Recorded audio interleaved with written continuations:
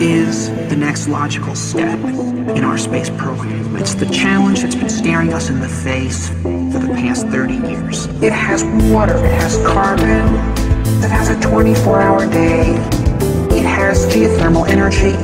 Mars is a place we can settle.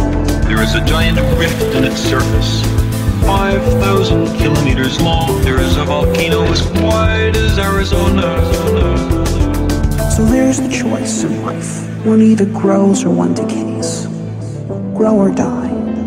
I think we should grow. Mars is a world of wonders. It has canyons, river valleys, and giant ice sheets.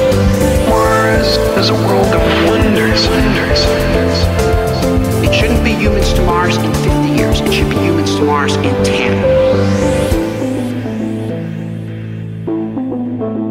We either muster the courage to go, or we risk the possibility of stagnation, cosmic radiation, zero gravity, Martian dust storms, that contamination. But these are dragons that we can take on. In our time, we have sifted the sands of Mars, established a presence there, and fulfilled a century of dreams. The Mars rovers have really captured our imaginations. They genuinely are explorers in the old-fashioned sense. If you put out a call for volunteers for the first crew to Mars, they'd be lined up coast to coast. Mars is a world of wonders. It has canyons, river valleys, and giant ice sheets. Mars is a world of wonders. It shouldn't be humans to Mars in 50 years. It should be humans to Mars in 10.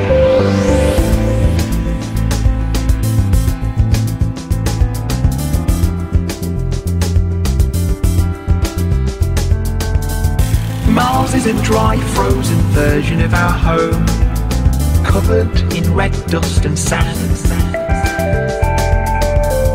At one time, in the ancient past, Mars was very similar to the condition of early Earth. There will always be people with new ideas on how humans should live together. We now have eyes and ears on the surface.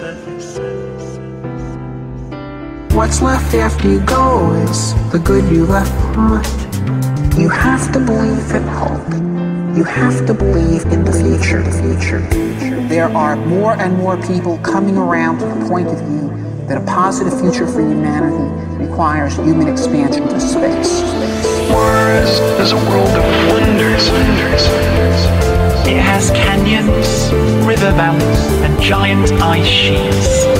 Mars is a world of wonders.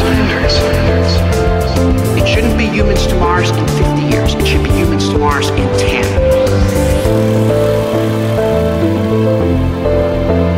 This is a world of wonders.